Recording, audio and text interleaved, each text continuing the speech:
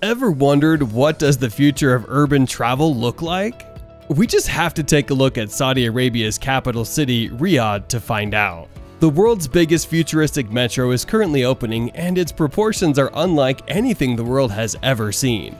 It also operates completely carbon-free. How big is it really, and what does it look like? Hello, and welcome back to our channel Future Planning.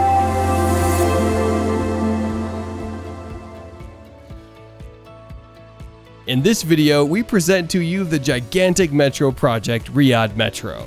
Before we continue, just take a moment to subscribe to our channel for more amazing videos just like this one. So, without any further ado, let's begin. Currently, one of the largest cities in the Middle East, Saudi Arabia's capital Riyadh is expected to surpass the 10 million person mark in the near future. Because of this, the city's metro system is launching just in time, with the potential to greatly improve mobility in this quickly growing metropolis. The idea of building a metro in Riyadh has been around for a long time, but it wasn't until 2012 that a tender for the development of the project was held, that things started moving in the right direction. The tender was given to a consortium of international corporations that comprised Bechtel, Larsen, and Samsung. After hundreds of serious construction and engineering enterprises from around the world put their names in for consideration. It is possible that it is the world's most modern metro system because it is the most recent and includes some very futuristic aspects. As a result of a large investment, significant technological developments, and a young population that is very mobile, the strategy is successful. Over US $22 billion is expected to be spent on this project, making it one of the world's greatest infrastructure projects. By the way, which mode of transportation do you guys prefer? Public transport or going out on your own? Let us know in the comments down below. Riyadh Metro's size is mind-boggling even if cost is taken into account. There are 4.9 million square meters of excavation and 387,000 tons of steel used in this undertaking. The Riyadh Metro is the longest in the entire world, surpassing Cairo's 85 kilometers of newly completed track, and becoming the longest metro system in the Middle East. Additional BRT lines are also linked into this system to ensure that the users may get to their destinations in the most efficient manner possible. All 85 stations have air conditioning and wireless internet, and several of them are also connected to bus terminals, resulting in the creation of commercial hubs. First of its kind in the world, it transports 1.16 million people a day and has the ability to handle 3.6 million. All the trains are electric and self-driving, making this a first in the world for this type of technology. All of the city's major universities, the downtown core, and public transportation hubs are all connected by this thoroughfare, including the King Khalid International Airport and the King Abdullah Financial District. For its functionality, this is the most critical aspect. In terms of airports, King Khalid International Airport is a major player in the Middle East.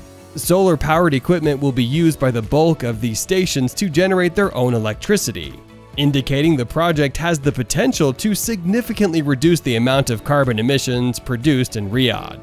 More than 500,000 car trips are estimated to be avoided each day as a result of the new scheme, which would save the equivalent of almost 400,000 liters of petroleum. The ultimate goal of the project is to boost the city's public transportation usage from its current 2% share to over 20% by the time it is completed. The city's economy is expected to grow by $320 million a year as a result of this, as well as provide a wide range of employment opportunities for the surrounding towns. It is estimated that the Riyadh Metro project has created 43,000 jobs for the people of 30 various nationalities, adding to the city's already vibrant multiculturalism. Ultimately, the goal of the project is to contribute to the long-term viability of the city, and all important parties have been consulted.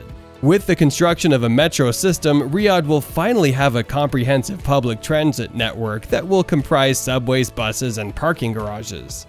The metro, which is now used by only 2% of the city's residents, is expected to see a 20% increase in ridership by 2021. As seen by the requirement that 3 independent consortiums work together on the project. An unusual level of collaboration and tremendous experience are necessary to successfully finish this enormity of a project. A wide range of domestic and international companies employ the previously mentioned 43,000 construction workers. Because mentioning them all would take up an entire issue, we'll keep this section to just a few highlights. Mohammed Abdullah Al-Arid has donated a substantial number of heavy equipment throughout the construction phase. The Terex AC700 telescopic boom mobile crane is included in this contribution, when it came to verifying the safety of the multiple lifting operations.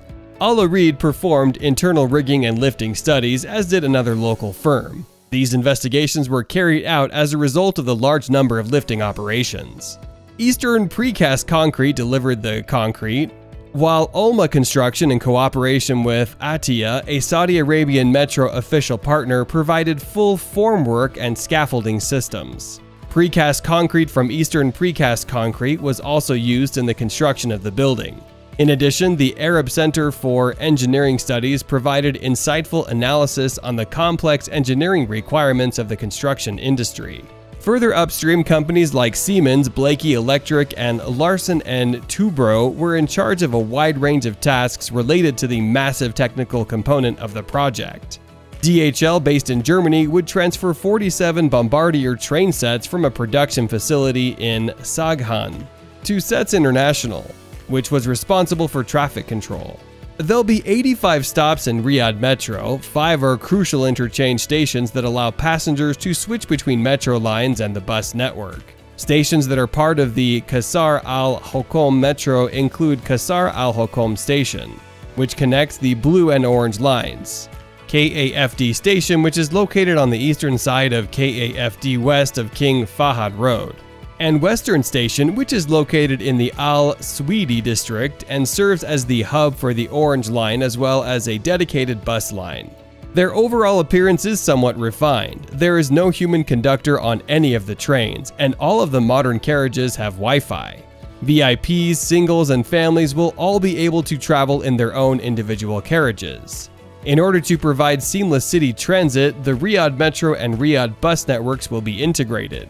The Riyadh bus network will have 3 layers, one for the main streets and one for the motorways, and one for the smaller streets. In these areas, there are specialized bus routes, neighborhood lines, and feeder lines. Level 1's dedicated bus lines have a combined length of 154 kilometers, with 108 stations dispersed along the way.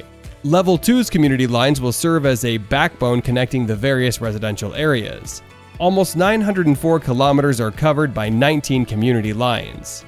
It takes 825 kilometers to travel the lines of Level 3. These buses will run across Riyadh's neighborhoods, taking passengers to and from the city's metro stations and other points of interest. When the city expands its base technologically, it evolves and brings in greater opportunities. With infrastructure development, it will increase the demand of people. Riyadh's metro project has a bigger impact on the improvement of the country. Riyadh transformation will have a huge impact on the Saudi Vision 2030. The plan for lesser reliance on the oil industry and greater public sector development, including tourism, recreation, infrastructure, and the health sector. With that, our video has come to an end here.